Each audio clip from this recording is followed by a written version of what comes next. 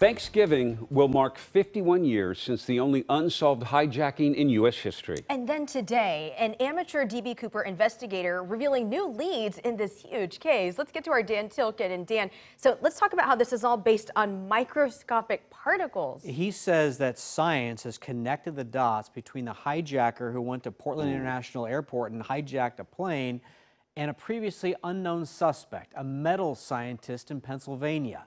So in downtown Vancouver this morning, Eric Eulis shared a picture of the man he now thinks was DB Cooper. Vince Peterson died in 2002. That picture right there was years after the hijacking. He would have been a lot younger.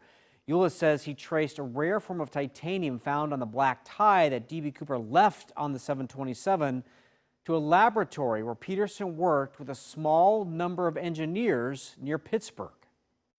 I did talk with his son and said, hey, did he ever jump out of an airplane before that you're aware of? And he said he's unaware of his father ever having jumped out of an airplane before. It's also important, I think, to mention that I asked his son, I said, do you think it's at all possible that your father could have been DB Cooper based upon what I'm bringing here? And he said he just can't see it. Eulis says the current owner of Peterson's house is allowing him to search the property for maybe the ransom money, which has never been found, the parachute, which has never been found, the briefcase, or the shoes, the clothing, any other clues about DB Cooper.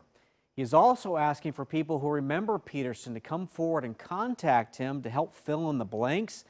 And he does not have a picture of Peterson when he was 52 years old at the time of the hijacking. He only has a picture of him from the 70s. So trying to unravel all of this. You know, we've been down this road before with people who think they solved it, and we were all talking. The problem is every middle-aged man at that time looked like that drawing. They all wore that suit. They all had the short hair pasted to the head. So every time people see someone thinking, look at it, oh, it does look like DB Cooper. Right. Everyone looked like DB Cooper. And this case is fascinating because not only is this rare titanium on the tie, there's other metals too that likely came from there. So this is fascinating. And I like that he's honest about it. He says, I've asked his son, and he goes, his son doesn't think so. I mean, he's being honest about it. So he might be onto something here. Maybe onto something. He needs more clues. It's still a fascinating mystery all these years later, I love Dan. it. Thank Love you. It. Thanks, Dan.